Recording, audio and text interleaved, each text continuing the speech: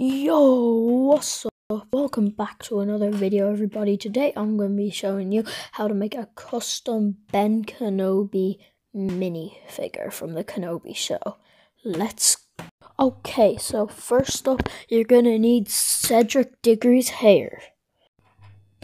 Then you're going to need Thor's head. Next up, you're going to need a Tusken Raider's body, except you're just going to turn the torso around. Okay, next up you're going to need a Tusken Raider's pants. Now you're going to need a brown cape. I don't have one, so I made my own. Okay, so finally you're going to need a bag. Okay, and this is the result.